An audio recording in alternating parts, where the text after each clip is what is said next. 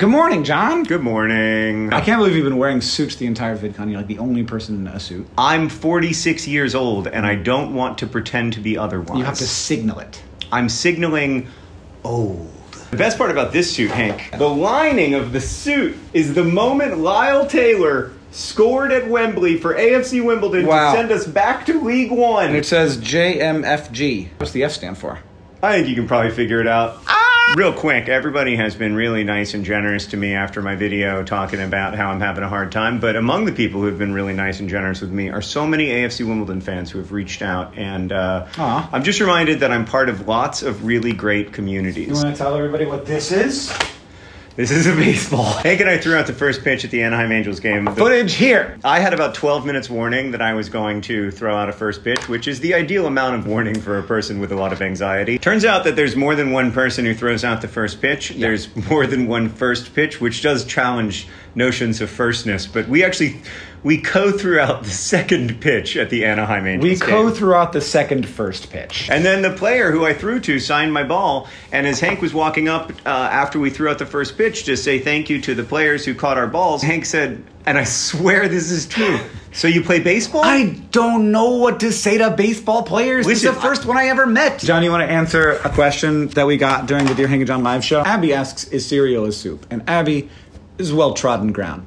But I was having a conversation backstage with some YouTubers, and we did hit an unfortunate hypothetical. Is the inside of your mouth a soup? Wet and it's warm. It's got meat in it. In some ways, I am a soup. What are those soups that are contained by little pouches? Yeah. Those wow baos. Wow bao. I'm a soup dumpling. Mummies are just ramen noodles. What was your favorite video to make in your entire content creating career? The first time I made a format video. Oh, yeah. I was walking around all day telling Sarah how much fun I was having.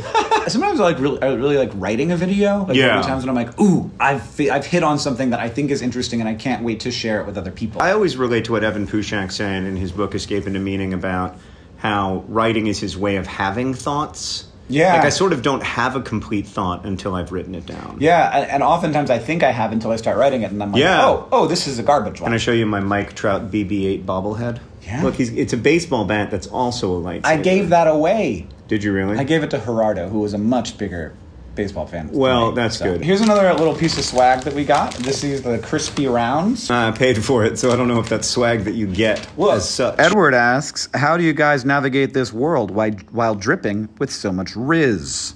I just saw CG5 in the lobby. Yeah. And he was like, hey, I know you like my music because you tweeted a few years ago, I actually unironically enjoy CG5. And I was like, I'm sorry about that. Why did you say Why did I say that? People experience the things that I do. Everything is made out of people. All right, stack rank bacteria. Yeah, S tier. None. This question comes from Hank. Do you miss the 4-minute videos? Should we go back?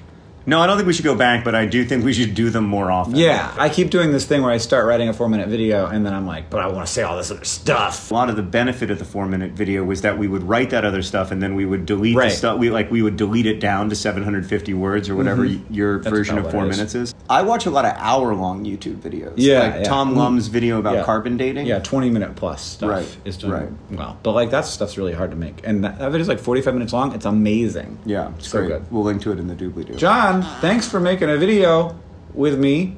This was his idea. I didn't force him to do this. I did not do this under duress. John, I'll see you on August. I can't wait. Here's a small bear. Oh, thanks.